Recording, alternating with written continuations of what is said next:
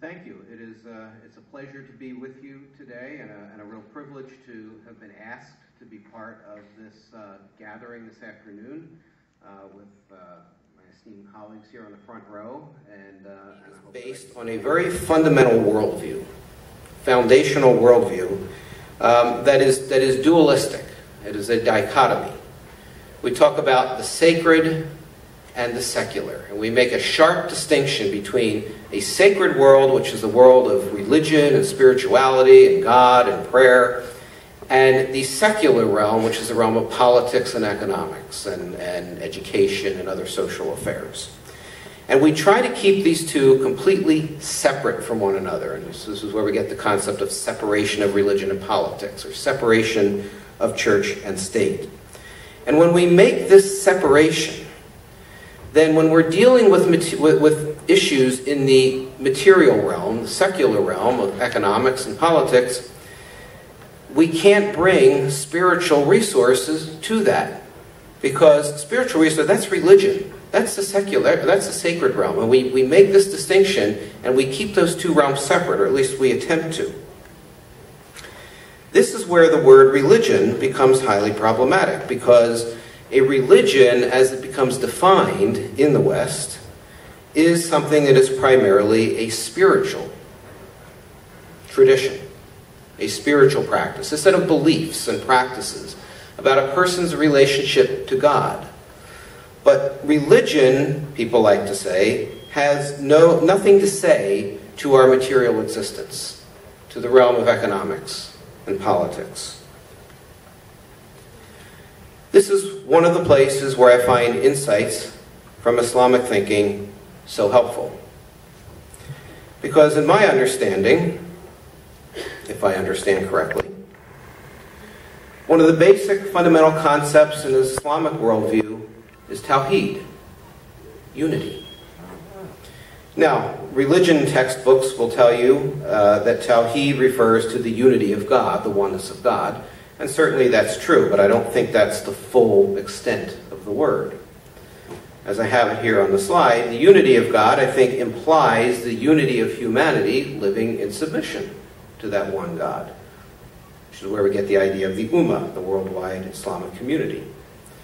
But I think it also implies the unity and integrity of lived experience, such that a strict, sacred, secular dualism simply doesn't work within an Islamic conceptual frame.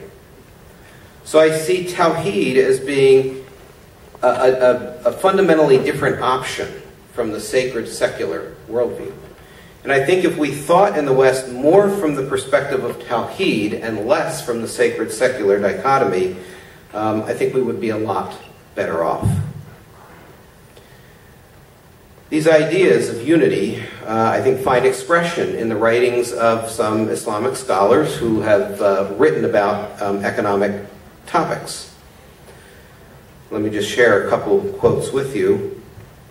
Mustafa Mahmoud, in an article titled Islam versus Marxism and Capitalism, makes what I find to be a really striking statement. He says, "Wealth is not sought for itself in Islam, but is sought as a means to piety, and a way to upright, merciful, and loving action. This marks it as very different from the meaning of wealth in materialist capitalist economy and materialist socialist economy." It's that first sentence that really surprised me when I first read it. Wealth is not sought for itself in Islam, but is sought as a means to piety, and a way to upright, merciful, and loving action. I often like to think about going to an economics classroom at, say, Harvard Business School or someplace like that, and standing up in that economics classroom and saying, "Wealth is a means to piety." I'm sure I would be laughed right out of the classroom.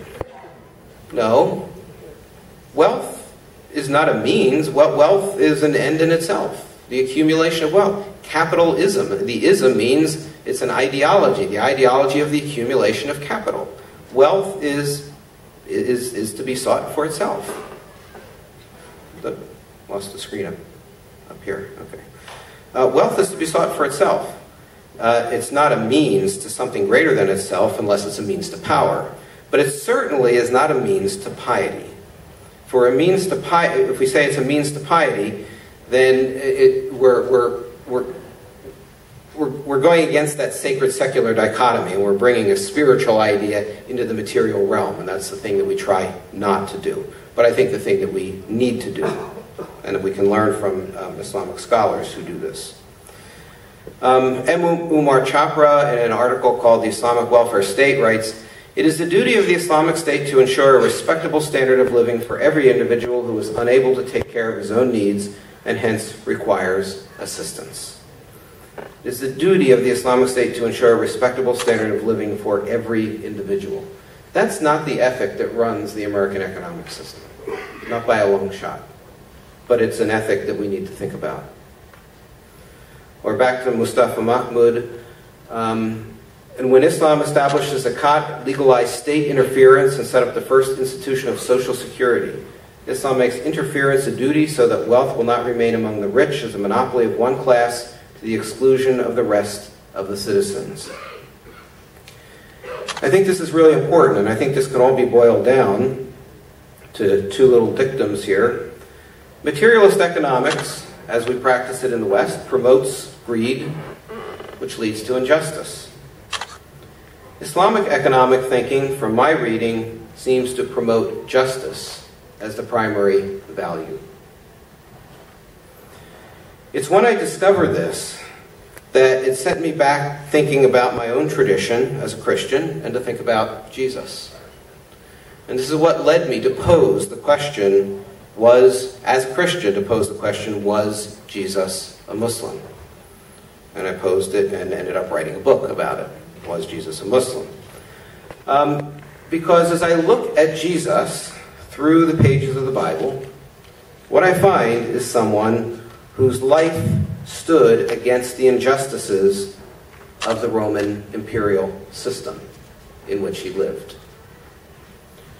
Jesus wasn't just going around talking to people about their spiritual interests, but for Jesus, proclaiming the kingdom of God, the sovereignty of God, meant that God was sovereign over everything. And if God is sovereign over everything, then that has implications for our material life as well as our spiritual. From the perspective of Tawheed than from the sacred-secular dichotomy. And as a result, even though I'm a Christian, I do answer the question, was Jesus a Muslim, with a yes. In a very profound sense, Jesus was more like a Muslim than a modern, westernized Christian. Now, when we engage in resistance to injustice, that resistance will itself be resisted by those who benefit from the unjust status quo. But Farid Isaak, a South African scholar of Islam, in his book on being a Muslim, reminds us that we need to appreciate that if we choose solidarity with the poor and the marginalized, then our option has a political character insofar as it means attacking the structure.